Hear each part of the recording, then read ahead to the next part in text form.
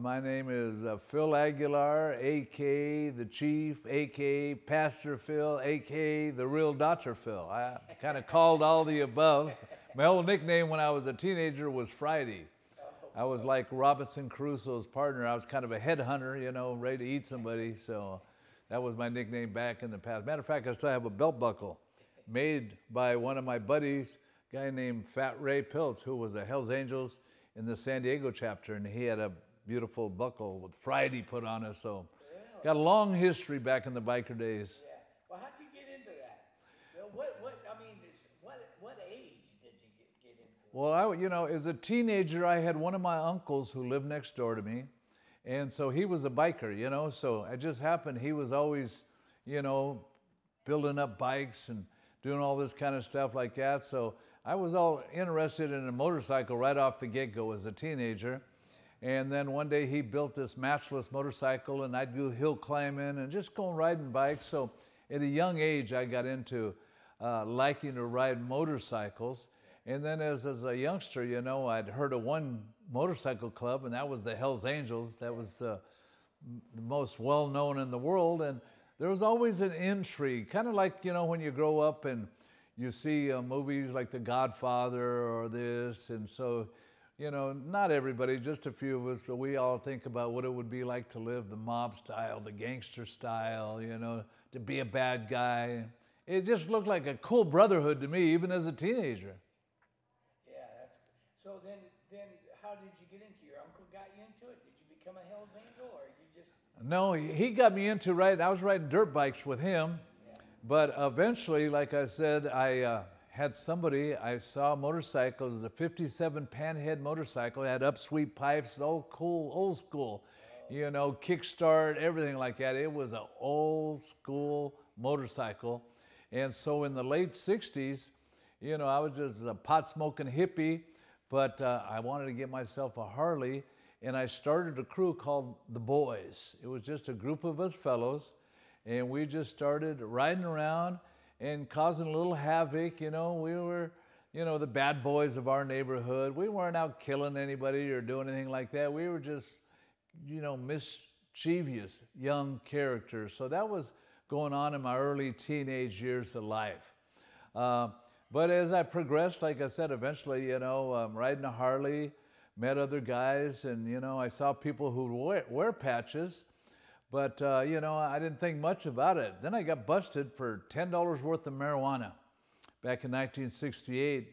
So I was kind of a hippie flower child, motorcycle riding, not too big a trouble guy. But when I went to the county jail for a year, back in the day, a year for $10 worth of weed, which is nowadays people would laugh at it, you know. But at the county jail, I ended up meeting some characters who were a little bit more, you know, cray-cray, if you will. And so, man, when I got out, I started hanging around with some other bikers, you know, and some outlaw bikers. And I have a few brothers in the family, and my brothers who are all bikers too. So one of them, Big Bert, he was down at Ocean Beach one day, and he meets this guy. They look at each other, and they look similar, big old guys, you know. And so he brings this guy to my house. And during this time, I started getting a little more into drugs. So I started shooting heroin. I became a heroin addict. And so he brings over this Fat Ray to me, who's the sergeant of arms of the San Diego chapter of the Hells Angels. And he brings him over to talk to me about doing drugs. And I'm getting counsel from this Hells Angel about, you know, I shouldn't be doing this heroin. And I'm going, my gosh, I thought these guys were outlaws. And I thought outlaws did any drug they will. I didn't realize that bikers got a code rules. And so he came over, and then what he did is he took me, my brother and this guy Fat Ray, they took me to an outlaw run in Omaha, Nebraska. It was called the USA Run. Hells Angels from everywhere there. I mean, there had to be 1,000 Hells Angels. And here I am. It was a big deal for them to let me come in to this circle and party with them for a few days. And I'm going, my gosh, these guys are huge. What a motley crew, you know. But I liked a whole lot about their camaraderie. That was the thing that got me. The brotherhood of it, you know, having a good time together, all the fellas, you know, and sticking together. And, you know, being notorious, being infamous, all that kind of stuff. My pride, my ego got it, man, that would be a cool thing to do someday. So that was kind of my first taste of being around the Outlaws. And so I ended up giving up the heroin and then started riding and just hanging out at biker bars. So biker bars is what got me going first. And there was a group called the Hessians in Orange County, California, that were a real big motorcycle club. And so I started hanging out with a bunch of the Hessians. I'm hanging out with Hell's Angels, you know. I'm going, my gosh, what kind of lifestyle have I got myself into? But I was having so much fun. We'd just get drunk, we'd have fights, we'd have a good time. They treated me great. I had a great time with them. And so I'm doing that. And then the next thing you know, I'm busted and locked up. So, you know, I got sent away for a couple of years. Can you say what you got busted for? I got busted for a little drugs and a little bit of violence. I got a 1 to 10 year sentence. And in those days, you had what was called indeterminate sentences. That meant you had to go before the parole board every year, see if they were going to give you a date. Well, when I got in, I was at Chino State Prison, and little did I know that what happened is I went to a chapel service there. And, you know, I really wasn't into God, but I heard this preacher, and man, at Chino State Prison, man, back in 1977, I dedicated my life to God. And now I didn't know what all that meant, but here I am, I'm in prison, but the people, you got to run with your own crew. In other words, I had to run with my own race, you know, my own people, and I'd see bikers over there who were white bikers, but those were the guys I would run with on the street as white bikers, the majority of them. And so in there, I started realizing, you know, the whole lifestyle you had to live. But when I got introduced to God in there, I was serious. I mean, I was serious. So I started a gang called God's Gang. And I had a crew of us that were believers, but we were ready to kick ass. We were ready to, you know, fight, because I was a young, carnal, fleshly Christian. I didn't realize you're supposed to, you know, be nice to everybody. I just knew that I'm going to get this relationship going with God. I was going to follow Jesus, do what he did. So I spent the next couple of years studying the Bible, just boom, boom, boom. I get released from prison. And next thing you know, I end up going to a church. I end up going to a Bible college. And next thing you know, in 1982, I started a church called Set Free. Started in a buddy of mine's house. We rented a little small spot. Next thing you know, I got a warehouse in downtown Anaheim. And man, because I was a biker before, I got myself a Harley. So here I am, back in those days, long-haired, tattooed up, Harley-riding pastor, which was very novel in 1982. So here I am like that. And so I had somebody from the congregation bought me a Harley. And so, man, I started a motorcycle ministry. And we called our first motorcycle ministry Christ's Sons. It said, Christ's Sons, live or die. There's still a whole group of Christ's Sons motorcyclists from the group that I started. They're still rolling today. Great group of people.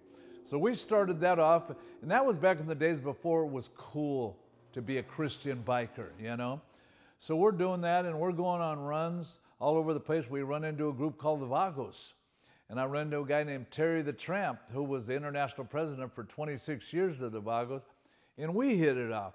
For some reason in my life, I was always attracted and always hooked up with all the shot callers of every crew.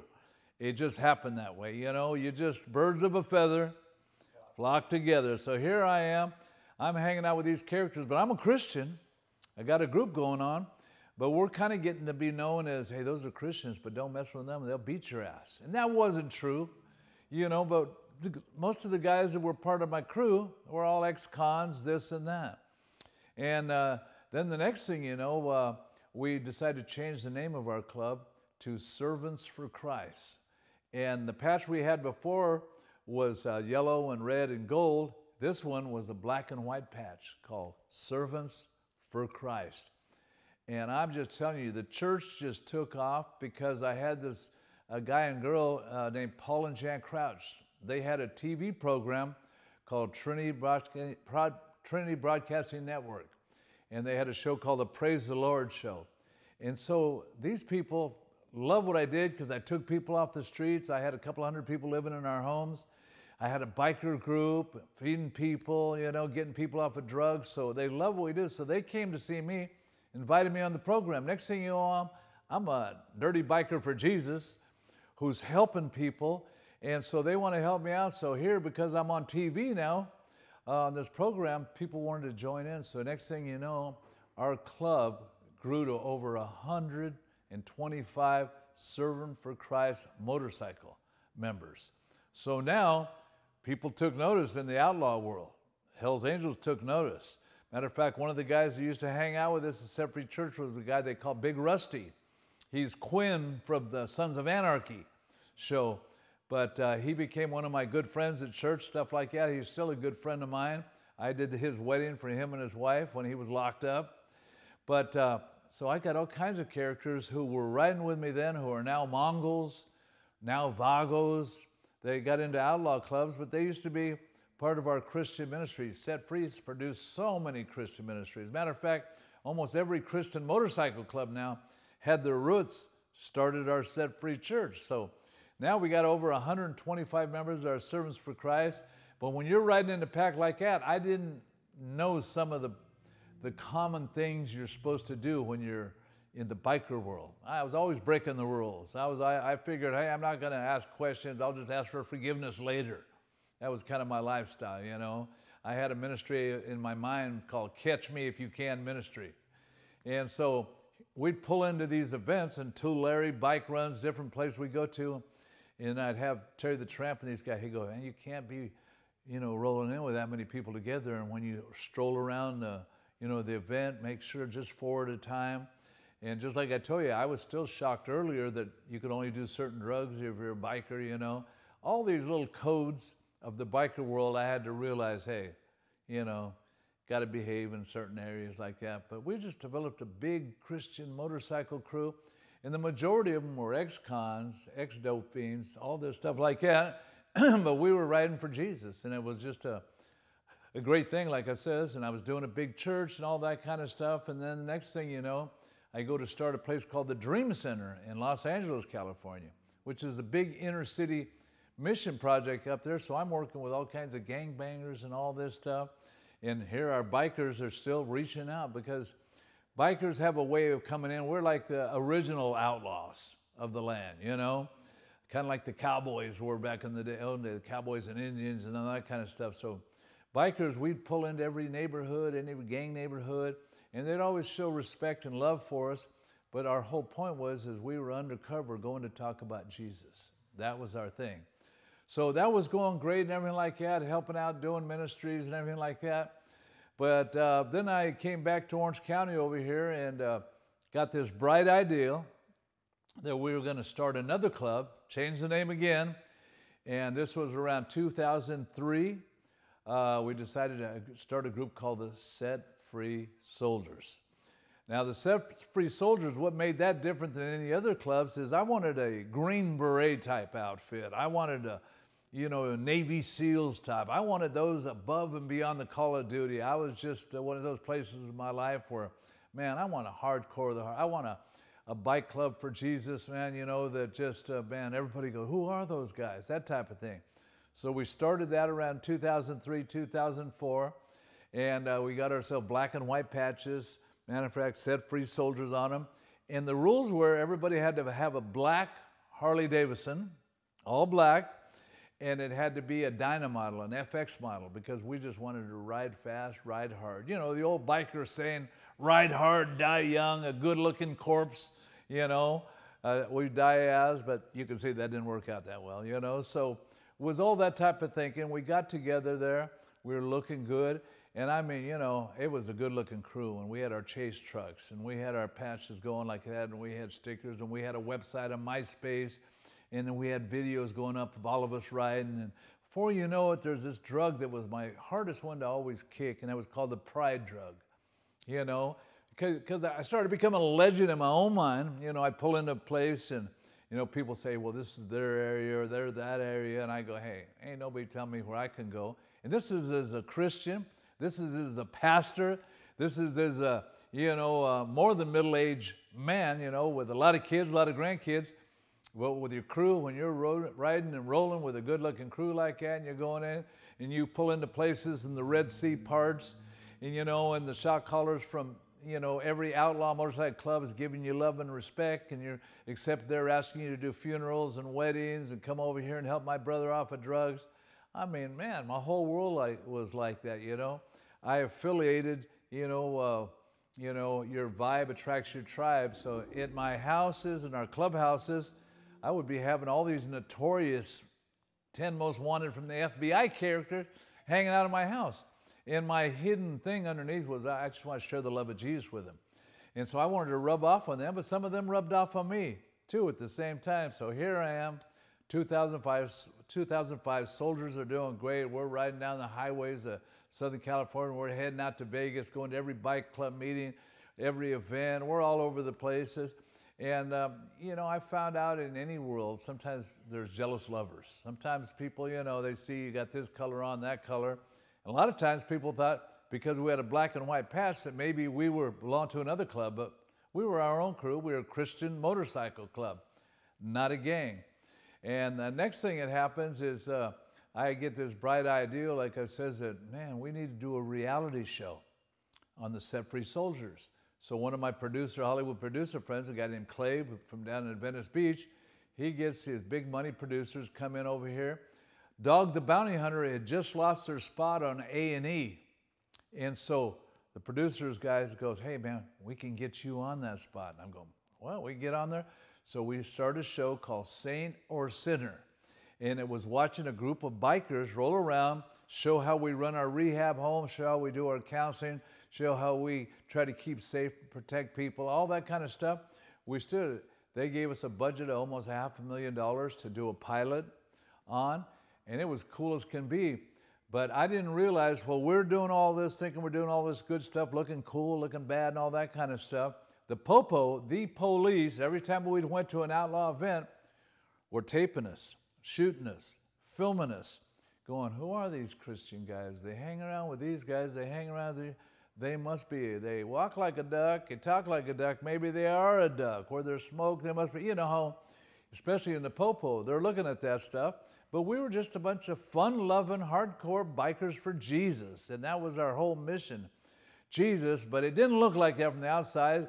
We had all our vehicles, all soldier heads all over like that. We were looking bad, man. I mean, we were looking bad to the bone. People from all over wanted to join our crew, and it was an elite group. We only took so many. So here we are, shooting these videos, riding around everywhere like we own the place, not being wise as a serpent at all, we were just kind of flaunting our stuff, flossing our stuff, poking the bear in the eye type of lifestyle of living. So we're putting all this together. We're getting all this ready, for our TV show. Little did I know that the police, the detectives from all over Orange County, they were looking at us like we were the Sons of Anarchy. Sons of Anarchy hadn't even came on the scene yet. But to them, that's who they thought we were. Man, these bikers, they probably got a prostitution ring going on. They probably got all kinds of weapons. They got this, that, boom, boom. Oh my gosh, talk about, I didn't know that though. I'm riding around thinking everything's cool. It's pretty dumb. Pride will make you blind. Pride goes before destruction. Pride goes before the fall. How the mighty have fallen. You check out Samson's life and all the other fools like that, and they get distracted. King David got distracted. Well, the chief, Dr. Phil, Pastor Phil, got distracted and was enjoying the fame, the infamy of just, big fish in a little pond. So one day, 2008, Sunday afternoon, I decided I'm going to take our crew on a beach run. So we got about 16 of us, not a big group, but we looked like we were hundreds of us. Tight, good brotherhood, good friends, beautiful looking bikes, beautiful looking chase trucks. I mean, we were looking good. And so during that time, one thing I'll add to it, just to add to the biker lifestyle, the biker scene, we bought a bar, Tiki Club, Costa Mesa, Newport Beach area over there. So now we're a Christian club with a bar, nicest bikes around, all this, flaunting our stuff, flossing our stuff, riding around. Everybody's talking about us. I thought it was all in a good way, but not everybody like that. The popo, the police, the ATF, DA going, these guys must be doing weapons, prostitution, drugs. You know, they didn't realize that wasn't us, but we did look like it. And when I look back now, I can go, that's a pretty scandalous looking group of characters, you know, a little rough around the edges. You know, I don't know about this Christian thing either when I look back at it, but during the time, you know, it's kind of like my friends that live in a city called Norco. Norco is a cow town. It's a horse town. When I go visit my friends over there, Smoking Joe and guys over there, I go, Smoking Joe, man, it smells like dog shit, man. It smells like crap around here, you know? And you know what he tells me? I don't smell anything. You see, when you're living in it, you don't smell it. And I was living in my own poop, and I didn't smell it. So here, after we got the bar, we got this, boom. So I decided to take my beach run, and here I am. I go down there, and I go to a place called Blackie's Bar, Newport Beach. Not a biker bar, but Blackie's Bar. Going into the bar, gonna shoot some pool. About 16 of us guys there, and you know, all of a sudden our guys go to get something to eat. They go in, and 5 of us go walking in this bar. I can remember it like it was yesterday, but it was 12 years ago now. Walked into the bar and started walking the back. It's July. It's hot out. So I take my cut off, my vest, put it on a bar stool, and we order something to drink right there. And the reason I say that is because when I got arrested, they said when I took off the vest, that meant I was ready, and these are their words, the detectives in court. He was getting ready to rumble. They use that old term. Taking this off, getting ready to rumble. There's cameras in this bar, and they captured me on camera walking outside, going on the phone, calling my wife to tell her, hey, I'm over here in Newport, we'll be home in a few hours. But they said I was calling for recruits to get ready to do some damage. Here I am. All of a sudden, some fellows came in from an outlaw club. Next thing you know, I had a hang-around there with me, and a hang-around means they're not seasoned, you know, they haven't been tried and tested of what a good guy they are, and like I said, and they don't know how to keep their mouth shut sometimes. So somebody came in there and said something, this hang-around said something, next thing you know, conflict happens. Here I am, Pastor Phil, Dr. Phil, the chief, you know, El Friday. I'm over here in a bar, Newport Beach, right by the pier, nice area and everything like that, involved in a fight in a bar. Oh my God. Next thing you know, the police are there, and here's Pastor Phil, Biker Phil, whatever, boom. And they go, who were the guys? I don't know, some fellas came in there, it's trouble, you know, it's all over, it's all cool. So they let us go. Thank God, unfortunate day, boom, you know. Little did I even think that everything was captured on video in the bar, stuff like that. So I go home, man, you know, and I'm going, oh my gosh, this is not good, you know. Had a little meeting with the fellows, stuff like that. I go, this isn't our life. That's not what we're all about. And tried to chill out. 2 weeks later, you know, at 5 o'clock in the morning, in the house we're in right now, 12 years ago,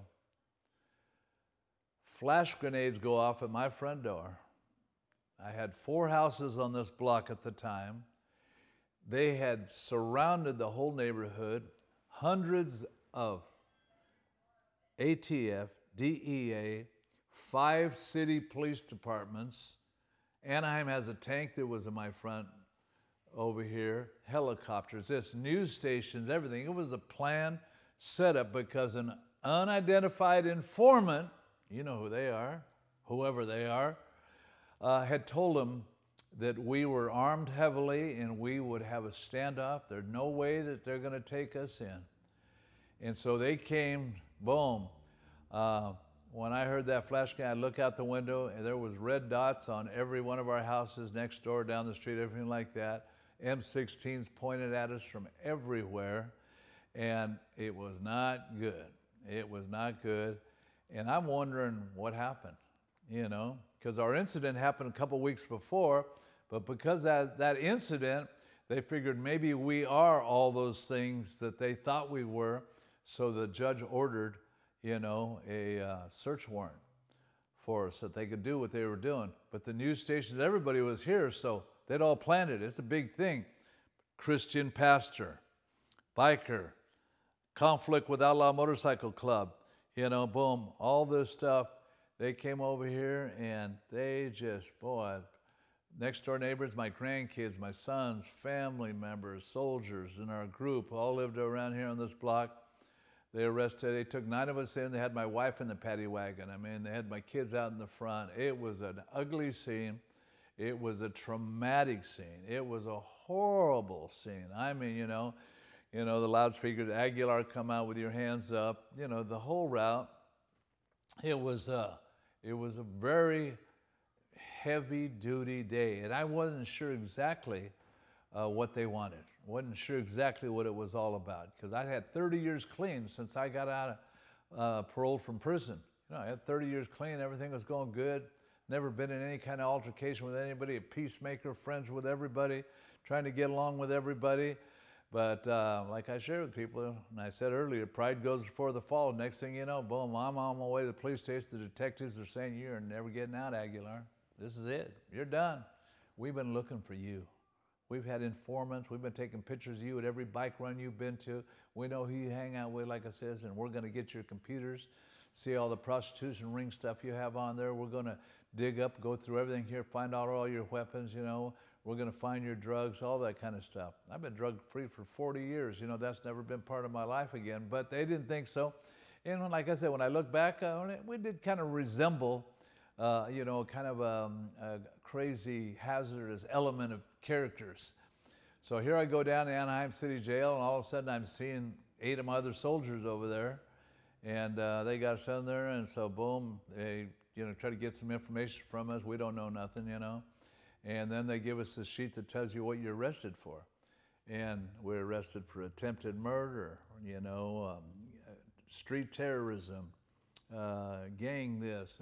I mean, all these charges, and gave us a nice $1 million bail. So, I got some bail bonds friends. They know what that's like, So here I was in a $1 million bail going, oh my gosh. All of a sudden, it was a wake-up call, a great wake-up call. And I'm one of those guys, go big or go home. I learned the hard way. The first scripture verse I learned from the Bible is, "Can a man take fire into his bosom and not get burnt?" And my first thought was, how burnt will I get? So I was always pushing the envelope anyway and all this stuff. So here I am, that $1 million bail. I was 60 years old. I wasn't a youngster, I thought they'd have some sympathy on a grandfather, senior citizen. They didn't care about that BS, There was, "Aguilar, you're going down for the count now. We got you." So next thing you know, they roll us over to the Loop at Orange County Jail. And as they're putting us from cell to cell over there, they're putting up our videos, all our cool biker videos in Mexico, Vegas, all over, They're putting them up on all the screens in the jailhouse for everybody to watch.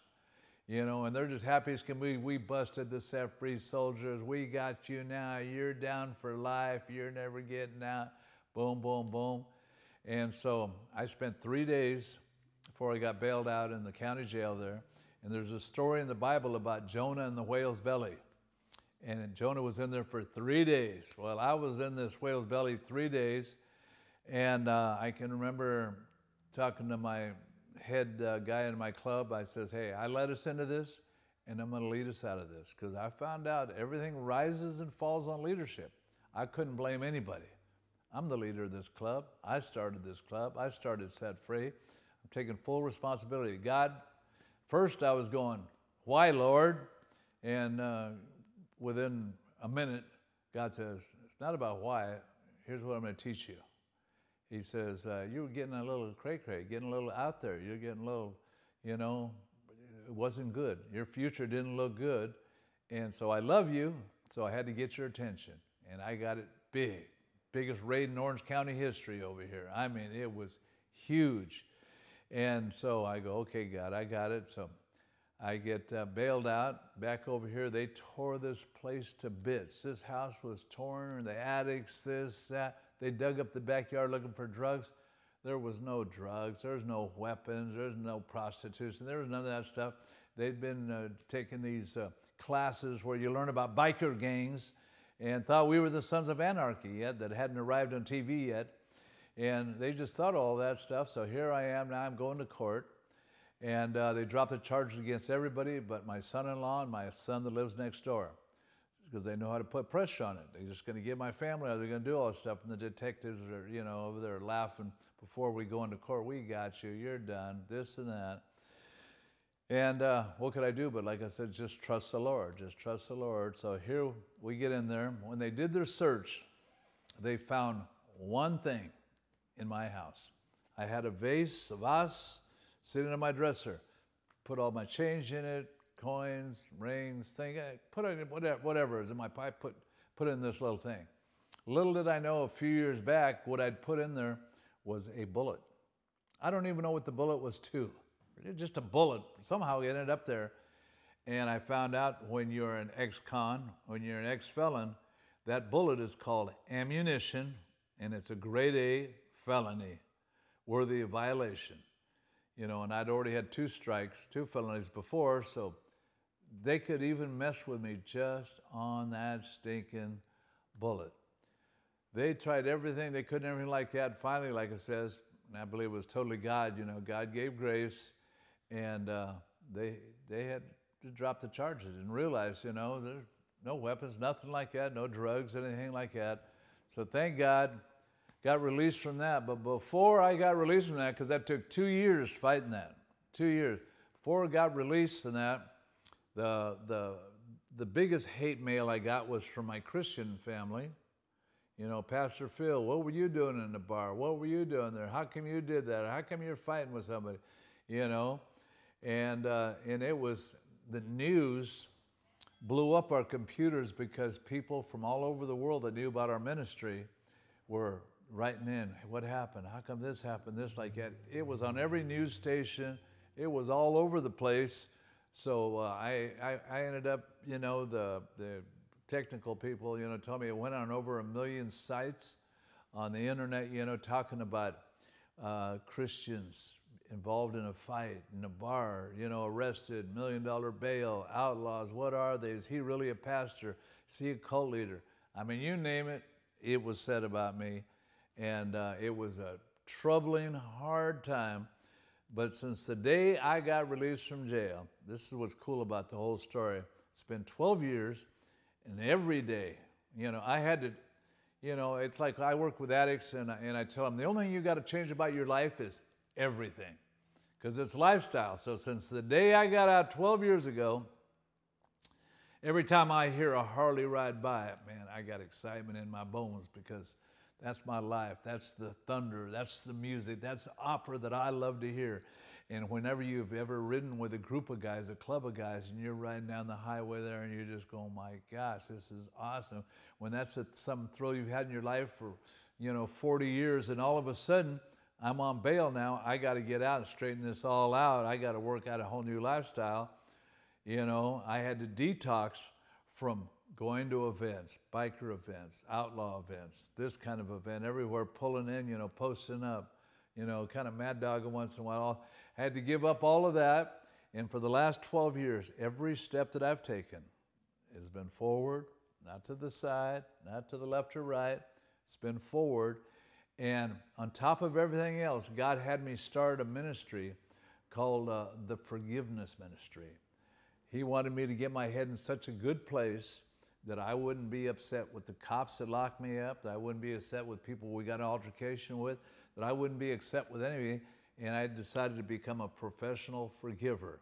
In these last 12 years, man, that's made my mindset wonderful, that's made my life wonderful.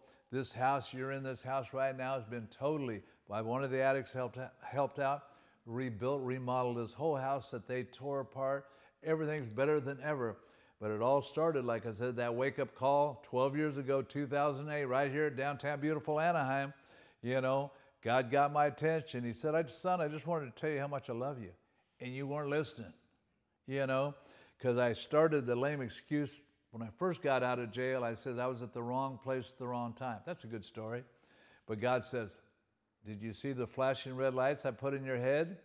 Did you remember the do not enter signs I put in your head? Detour this way, trouble ahead, do not. I had plenty of warnings. I knew, but my pride, once again, I'll ask for forgiveness later. Well, I did ask for forgiveness later, but these last 12 years wouldn't change it for anything. And right now, like I says, at the young age of 72, man, I'm working on projects, just finishing up a book, doing another documentary, and loving on everybody. I don't care what biker club, everything like. Last week we rode to a set-free nationals.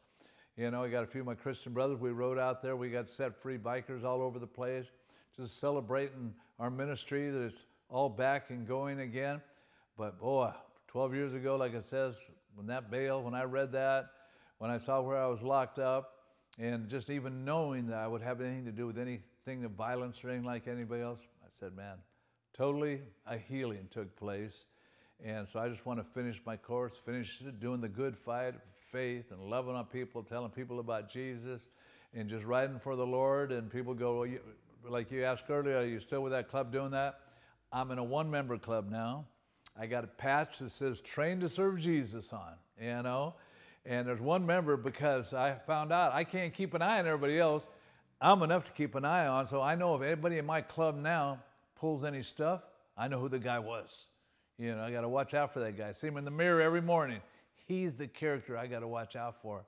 So that's kind of my story. Brings you up to date what I'm doing. And like I says, writing books, working on videos, doing some music stuff, still starting set-free churches, and loving on people. Amen. Thank you, Pastor Phil. That's a good one. Oh, that's a short version of it, Do